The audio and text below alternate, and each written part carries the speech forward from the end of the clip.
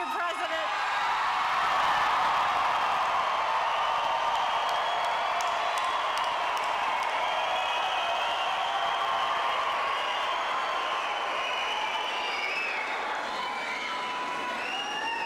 Some of you might not have heard, but after 24 years of fabulous service to the 1st Congressional District of Colorado, Pat Schroeder's not running again. Let's give her a big round of applause.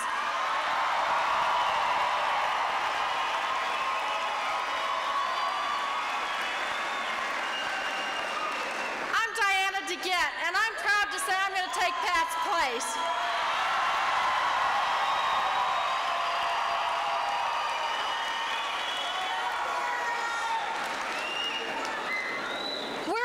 Tonight because we know that the Republicans from the president's opponent on down say that the difference between the candidates is night and day.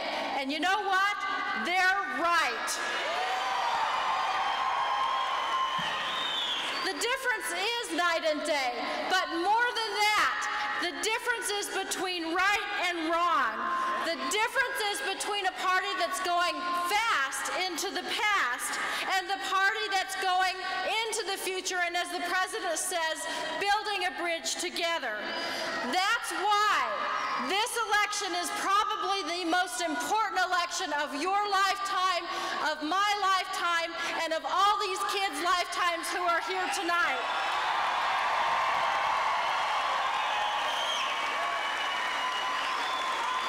Are we going to step backwards, eliminating the hope of these kids to have Head Start programs, to cut funding for education? No. Or are we going to have the strength and vision to bring all these kids along with us into the 21st century?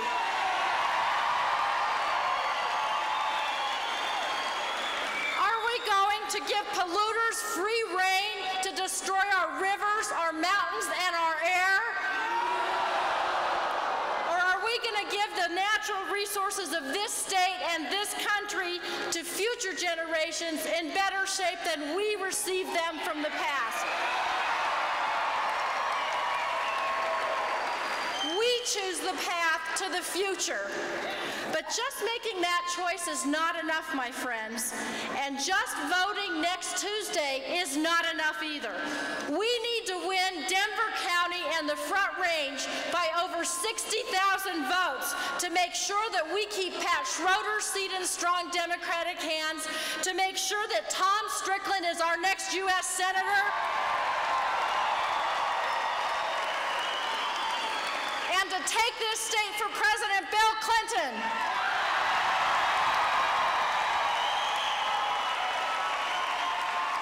So each person here tonight needs to take a pledge, and that pledge is each person needs to get 10 people, to get 10 people, to get 10 people to go vote. Now, put up your hands, put them up. Say, I take a pledge. I'm hitting the streets. I'm going to go get 50 people to go vote between now and Tuesday.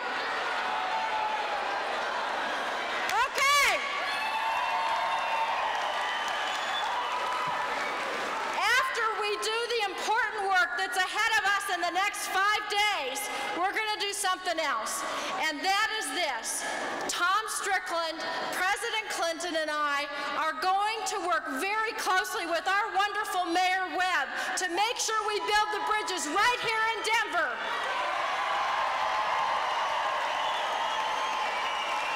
I am proud and I am honored tonight to introduce my dear friend and my partner in moving Denver into the 21st century, Mayor Wellington Webb.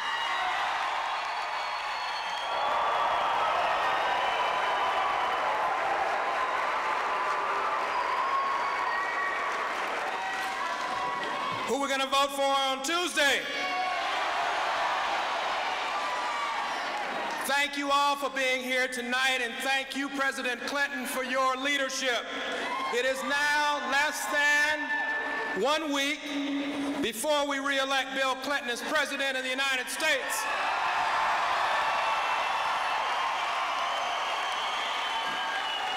For For the past 9 months, a very clear distinction has been made between our candidates and our parties.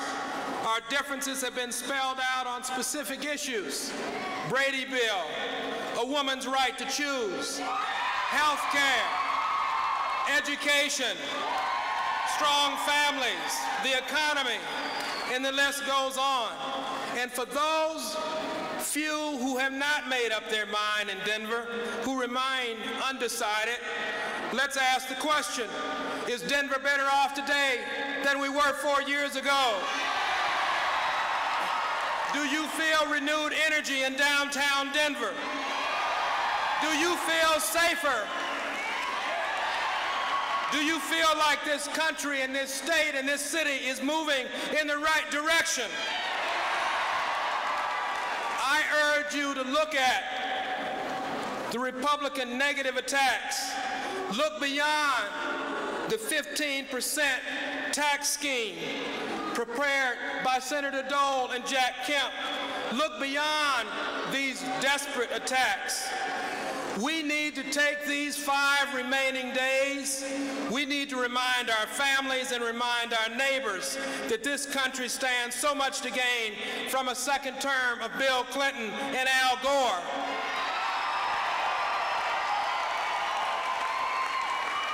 But let me also remind you, we have 5 days to help some Democratic candidates that also need your help, that we need to support to help this president and this vice president. Diana DeGette needs your support to be elected to the Congress of the United States.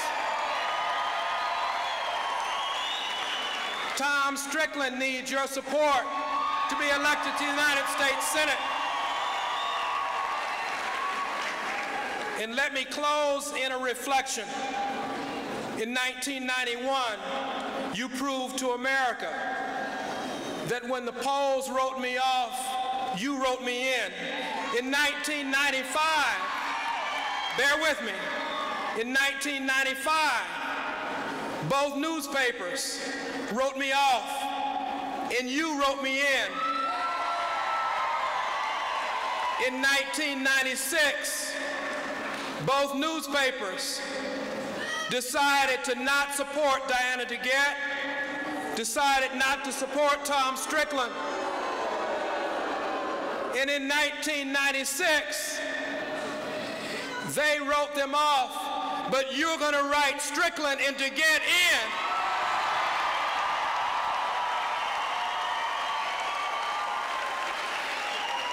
We can't be confused about what's at stake. There are some that are confused. There are some that want to support someone that grew up in Denver, but he's on the wrong team. Joe Rogers can't be your best friend and Newt Gingrich's best friend too. He's got to choose. And if he chose Newt Gingrich, then he is against our interests. And our interest has to be to support someone that would vote against Newt Gingrich, and that's Diana DeGette. We need to support Diana DeGette. The paper said that they want Wayne Allard. Wayne Allard didn't support Head Start. Wayne Allard did not support education. Wayne Allard did not support this president and this vice president. The Post and the News wrote Strickland off, but what are you going to do? You're going to write him in on Election Day.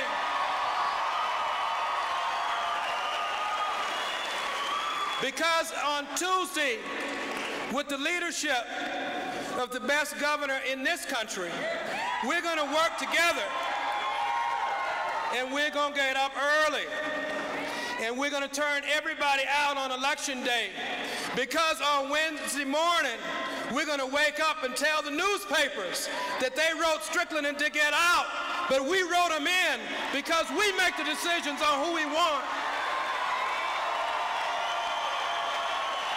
And the person that will lead that effort will be our governor, my friend and your friend, the governor of the state of Colorado, Governor Roy Romer.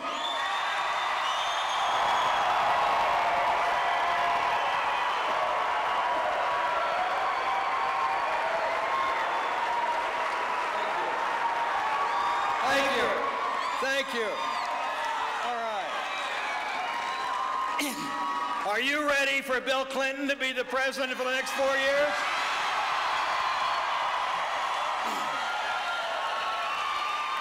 You realize we're going to elect a Democratic president the same year we send our team to the Super Bowl? Do you understand that?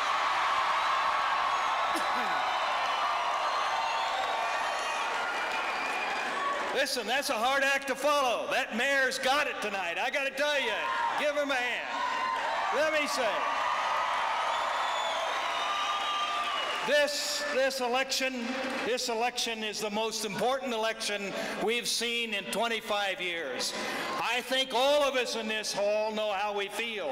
The question is, are we going to make it happen? I want every one of you to be a volunteer to help us get that vote out next Tuesday. Were you willing to do that? You sign up as you leave this hall. There's a table in the back. You sign up.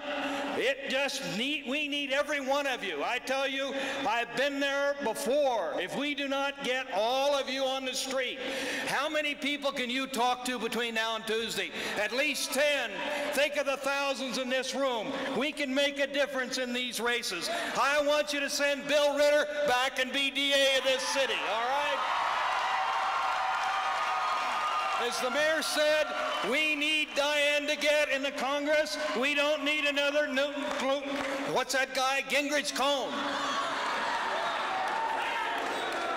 Let me say that Tom Strickland is the most qualified, the most ethical, the best candidate that I have seen run for the United States Senate in a long while. We're going to elect Tom Strickland.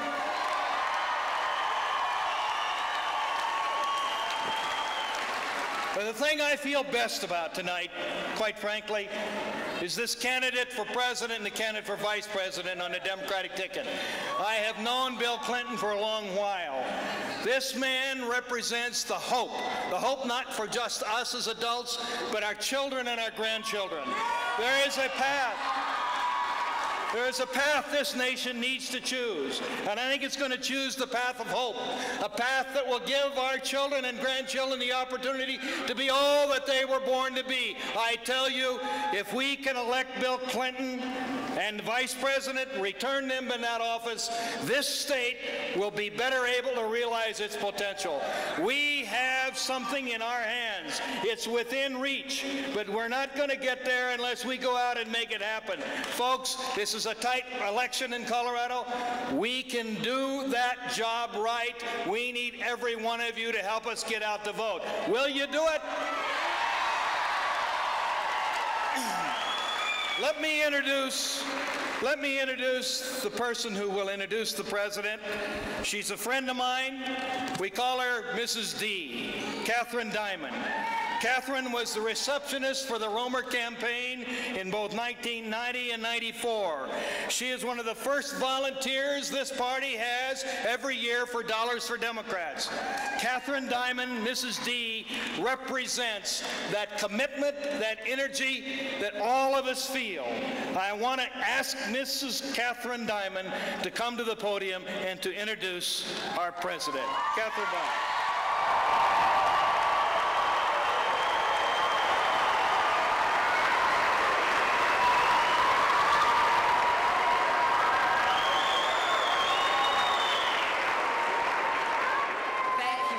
Romer. My name is Catherine Diamond. Some of you may know my voice. For the last 2 months, I've been volunteering, answering the phones at the Colorado Clinton Gore headquarters. I'm so proud to be a Clinton Gore volunteer.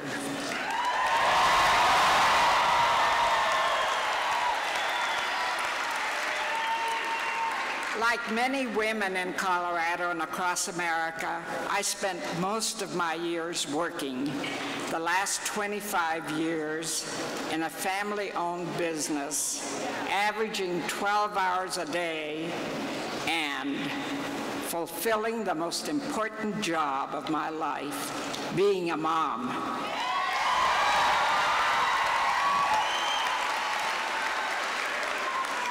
When I immigrated to America from Canada in 1947, I had to wait until I became a citizen to be able to vote. In 1952, I voted my first vote for a Democrat. His name was Adlai Stevenson, the most eloquent man, and when he lost, I cried. Developing a social conscience was always important in our home. To be able to contribute what is good in life and a community was important. And do you know, we never missed an election. We always voted in our home.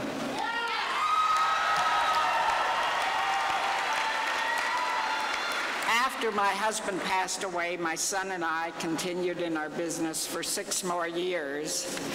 When I retired, my son said, "Mom, why don't you get involved in politics?" And I thought, at this stage of the game, me get involved in politics? I didn't have any skills. What could I do for politics? But Greg said, "Mom, it's the little jobs that make the difference, that complete the big picture." And it's true. So I started stuffing envelopes and licking stamps.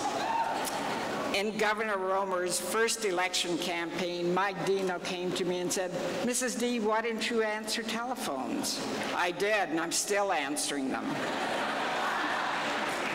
But one thing I learned about telephones, it's the lifeline to a terrific, good campaign. It makes it work. Some days are absolutely wild on the telephones. And when I put down the receiver, I say, "Gosh, that call was from Mars," but that's okay. Since 1994, I have been volunteering once a week at the Colorado Democratic Party.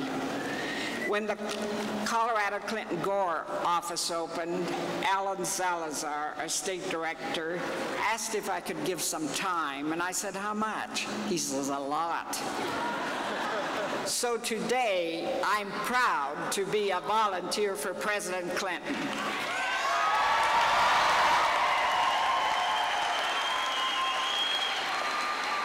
Mr. President, when people ask me, "Why do you spend your time answering telephones, stuffing envelopes, making yard signs, whatever, why don't you enjoy your old age and have free time?" And I said, "You know what? I am enjoying my free time."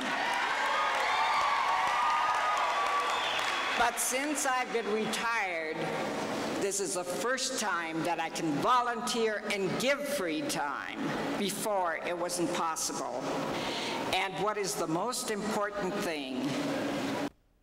People say, "Good time." Listen, I've had the best time at some of the wildest campaigns going. Their energy.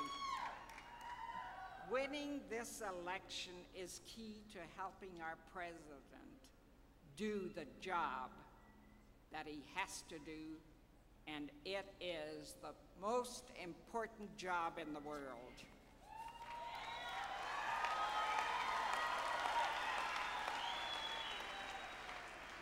Mr. President, a woman of my generation, I look out there and see all these young people.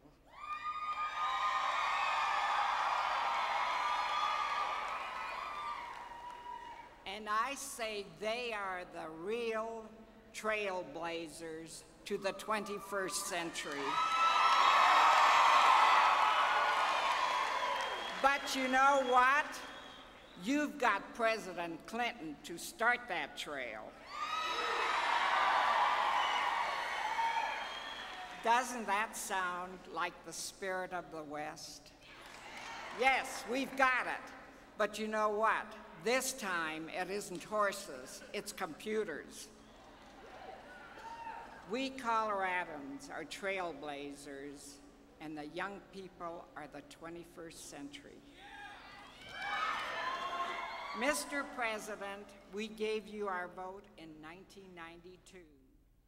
And we will do it again in 1996.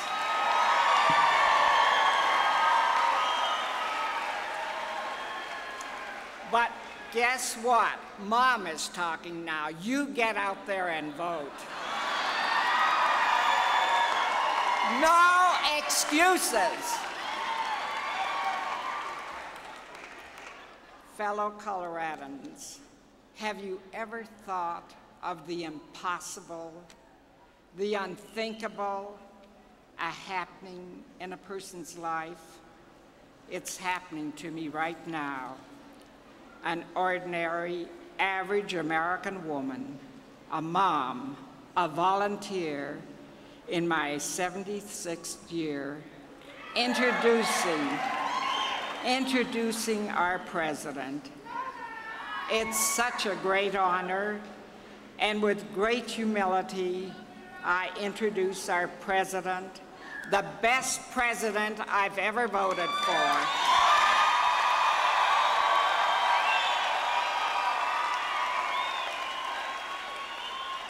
William Jefferson Clinton.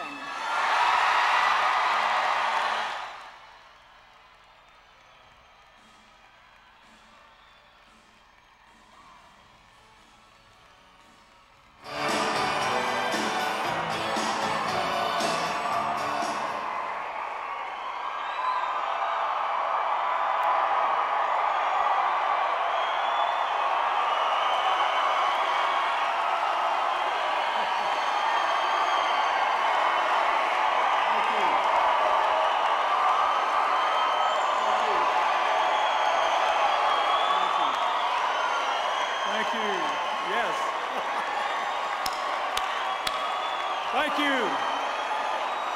Thank you. Thank you. Thank you. Thank you. Thank you. Wow. Hello, Denver.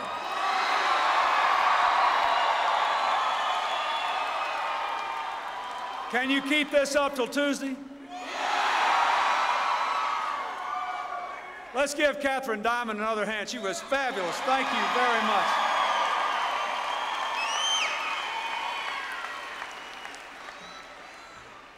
Thank you, Governor Romer, for your friendship and your leadership. I said the other day, and I said just a few moments ago at another event, I think if you took an honest poll among all the governors in this country, they would tell you by reason of intellect, vision, and accomplishment, Roy Romer is the most outstanding public servant in the governor's office in America today.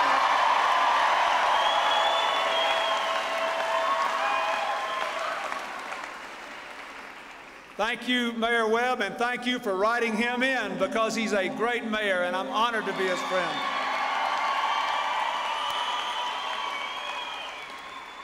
Thank you, Diana DeGette, for being willing to go to Congress, and thank you for sending her. We need her there. Congressman Skaggs, thank you for being here. Lieutenant Governor Shetler. Beth Strickland, thank you for being here. Tom's over at another one of those debates he's having, and I'll bet he's winning, but you have to help him win on Tuesday. Will you do that?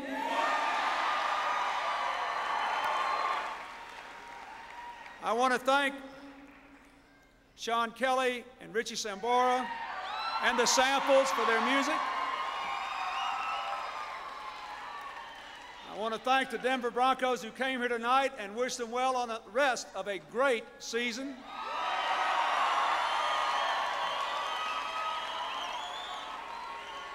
And I want to thank Mark Jackson for being here tonight. We could use a few of his moves between now and Tuesday.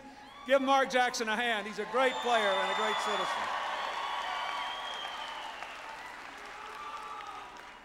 And I want to say a special word of thanks to Bill Ritter for his support of our anti-crime initiative and ask you for his support.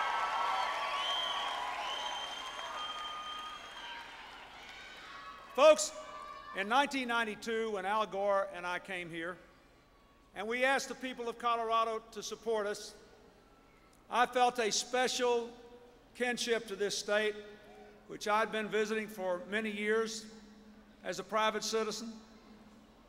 And I always felt that Colorado represented all the cauldron of things that are happening in America a little bit ahead of time. That you were on the cutting edge of the future, that you were embracing the future, but that you were also dealing with the conflicts that bedevil us all and that threaten to divide us and take us back. I always felt that here, people had a good old-fashioned conservative sense that there were some things the government ought not to do and mess with, and that gave some of our opponents on the other side an unusual and often unfair advantage in the rhetoric of these elections. And I told you that if you gave us a chance to serve, I would pursue my vision for the 21st century with a simple strategy. I want us to go into that next century 4 years from now with the American dream alive and well for every person who's responsible to work for it. I want us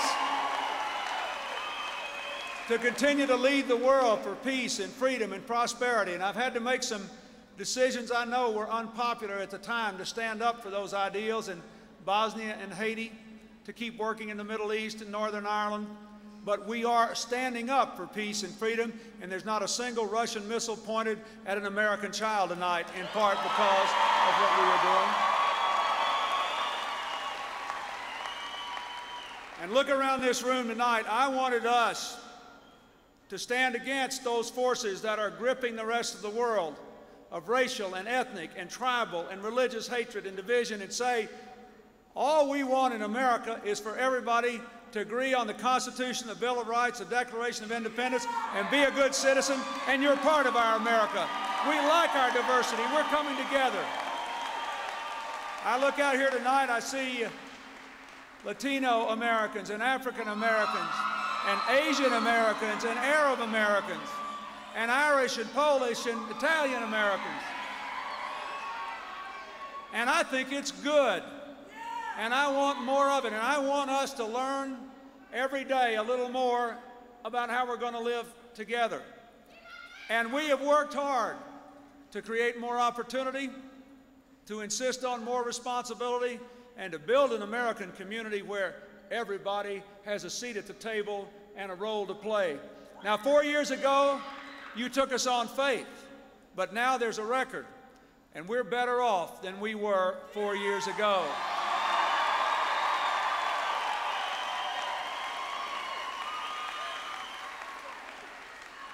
This election for president, the election for the Senate, the election for the Congress, fundamentally they are not elections of party, even though there are partisan differences.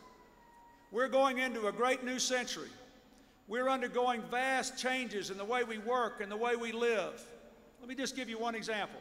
When I became president, 3 million Americans, you know, wait a minute,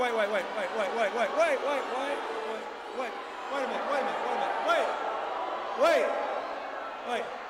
Don't boo them, let them have their say. If Senator Dole or Congressman Kemp come here, don't you dare do this to them. You let them have their say. Don't do it.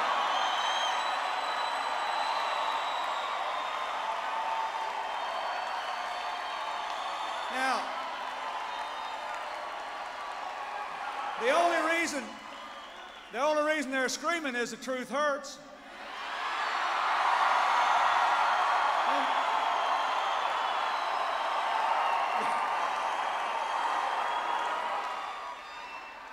And those young people back there that are holding those signs, they must not have needed a student loan because Senator Dole and Congressman Allen voted to cut it.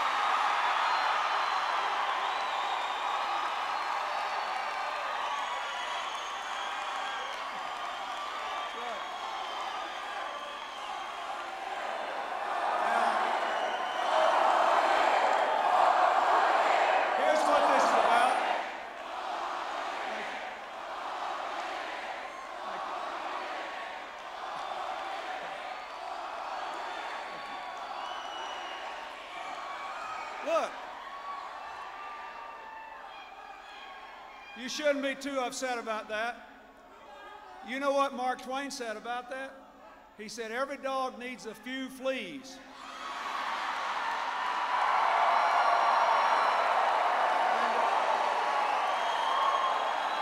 Now, I'll admit, I've had a few more than I wanted. But Mark Twain said every dog needs a few fleas. It keeps him from worrying so much about being a dog. Now, let me go back to what I was going to say. Here's the big issue. Bigger than me or Senator Dole or Mr. Allard or Mr. Strickland. We're on the verge. You can hear me over them. Let them talk. Bye, folks. We'll see you Tuesday.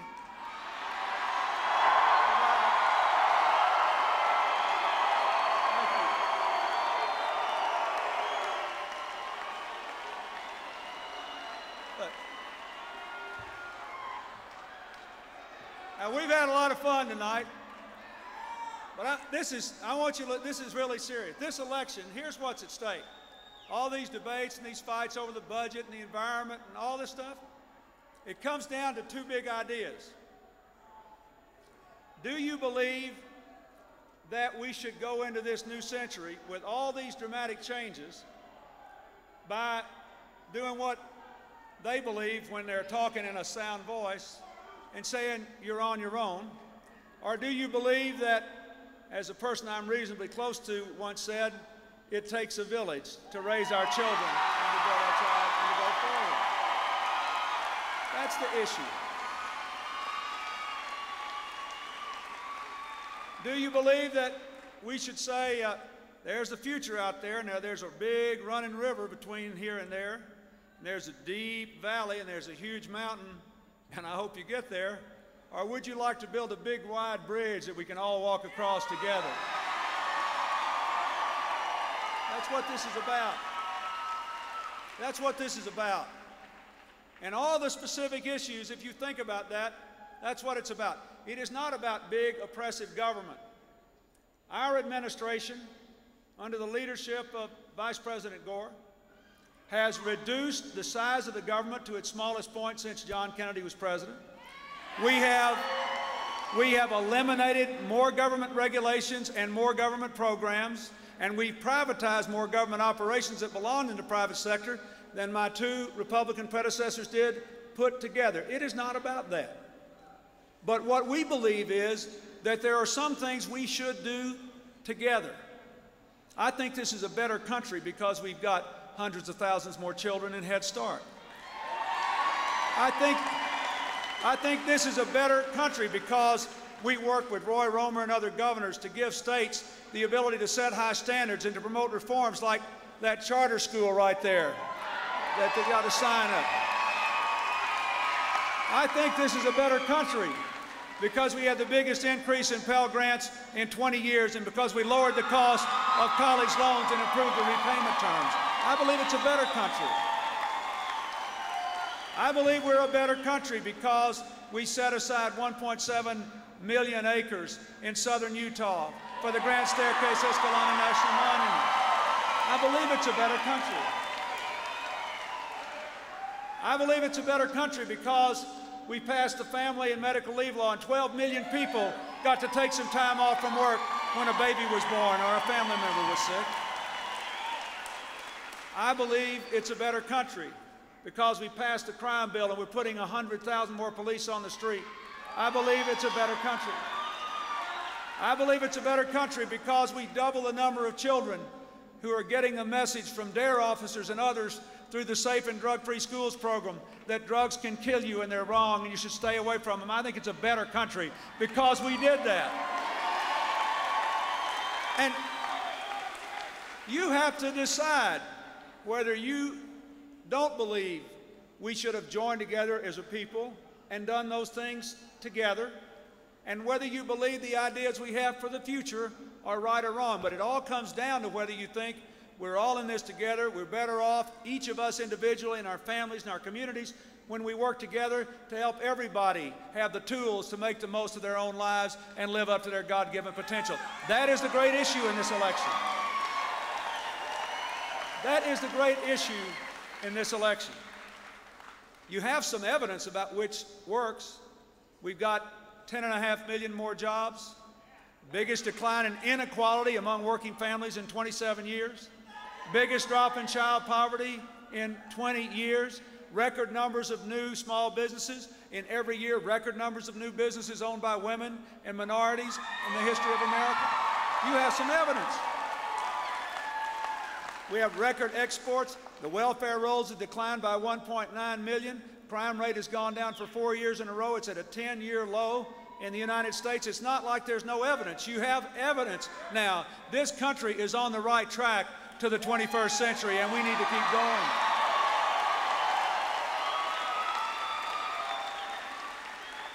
When I told you before that it's not a matter of party, I meant it. There was a time under Abraham Lincoln when the Republican Party believed that we had to go forward together and we couldn't live with the lie of slavery anymore. It was a lie. It defied all the values of the Constitution.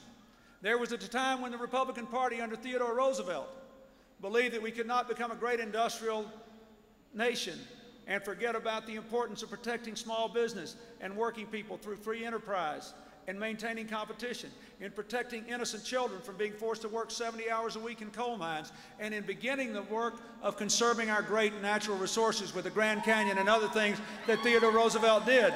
This does not have to be a matter of party. But if you look at what they did when their philosophy controlled, what Mr. Allard did, Tom Strickland's opponent, and Mr. Gingrich did, and my opponent did, they passed a budget that had the first education cuts in modern history, that cut college loans and cut Head Start. They passed a budget that would have paralyzed our ability to protect the environment and to enforce the environmental laws. They passed a budget that would have, for the first time in 30 years, taken away the guarantee of health care to our poorest children, to middle-class families that have family members with disabilities, but because they get a little help, they can go on being middle-class families and support themselves and their loved ones in dignity. They would have repealed the standards on quality nursing home care as oppressive government. That was their idea of being conservative. That was their idea. They opposed the crime bill. They said we were going to take people's guns away from them in Colorado. Folks, they didn't know then, but we've got 2 years now. We know who was telling the truth. There's not a single Colorado hunter that's lost a rifle, but 60,000 felons, fugitives, and stalkers have not gotten handguns because of the Brady bill. We know what happened. So I don't vote here. I can't stand up here and ask you to vote for Tom Strickland because he's a Democrat, but I can do this. I can tell you that he believes, as I do, that we have an obligation to bring our people together and to move forward together. You heard what Diana DeGette said when she was up here speaking. I know Bill Ritter has supported our anti-crime strategy, and so has Wellington Webb, and that's why you've had some of the success you've had here. And this is not so much about liberal or conservative or Republican or Democrat. It's whether you believe that there are some things that we must do together if we want the 21st century to be the greatest age of possibility in human history.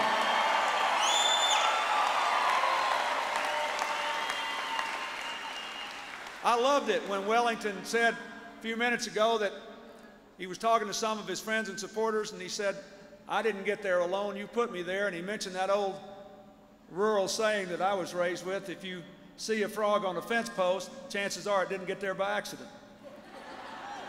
You know, I've heard all these people get up here and run for office and talk about how much they've achieved through their own effort, and most of us who run for office would like you to believe we were born in a log cabin we built ourselves. But the truth is, success in life requires both individual effort and responsibility and a loving family, a loving community, a supportive nation, people trying to help each other to move forward together. And we're all stronger when we do that. And that's what this is about. And that's what it's about for the next 4 years.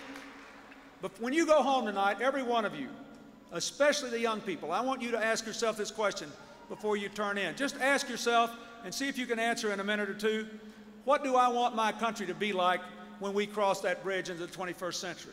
What do I want my country to be like when I have children and they are my age? What do I want them to feel about America? What do I want the feel of America to be? What do I want the position of my country in the world to be? If you ask the right question, and if America asks the right question on Tuesday, we'll get the right answer. The only way we won't get it is if we don't ask the right question. Now, I want to build a bridge to the 21st century where we go on and balance the budget, because if we get interest rates down, we'll have more jobs, more incomes, and more opportunities. But I know we can do it, and I've submitted a plan to do it that protects education and the environment and research and technology and Medicare and Medicaid, and I want you to help me build that bridge. Will you do that?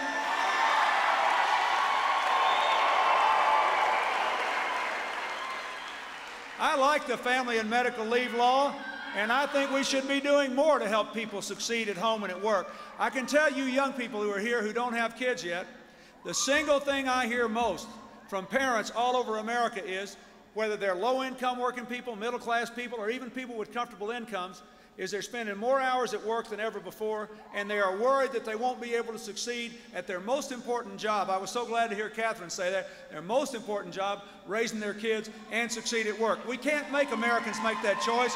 We have to be able to do both. So I like the family and medical leave law, and I want to expand it. I want to say you can take a little time off from work to go see your children's teachers twice a year and take your kids to the doctor without losing your job. I want to say, if you work overtime because you need to or because you have to, and a family emergency comes up, you ought to be able to decide whether to take that overtime in pay or in time with your family. It ought to be your decision, because that will make us a stronger country. Will you help me build that bridge to the 21st century?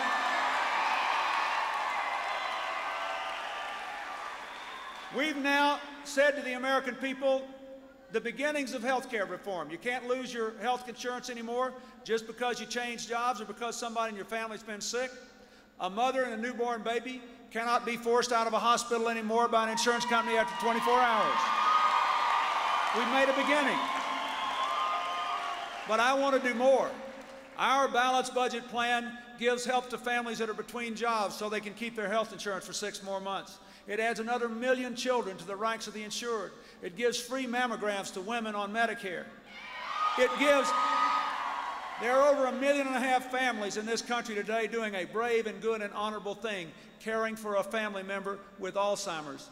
It is a very hard thing. I've lost an aunt and an uncle. I can tell you, it is a loving thing. It is a debilitating thing. Our balanced budget plan gives respite care support to those families who are caring for their family members.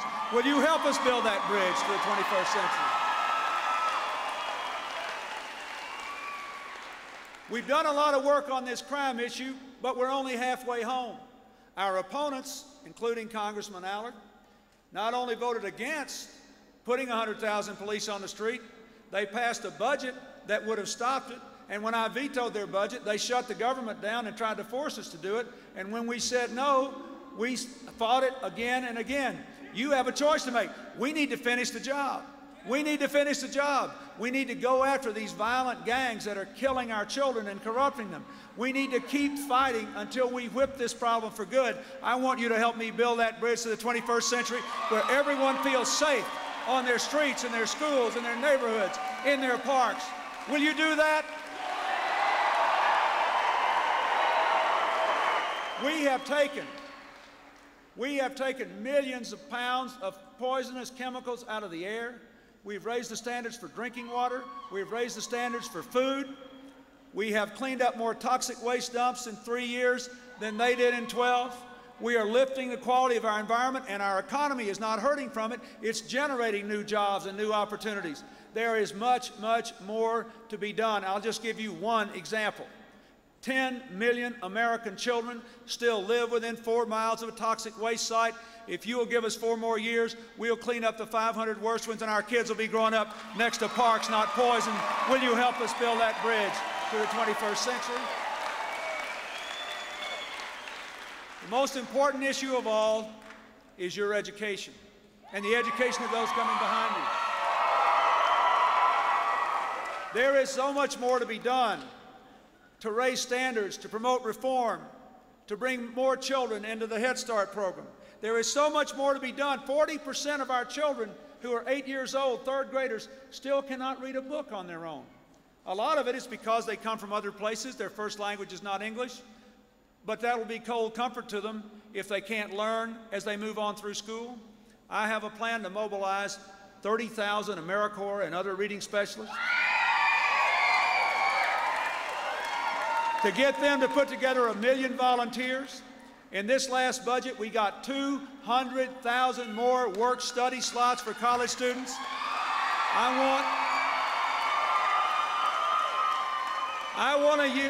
lot of you will use these.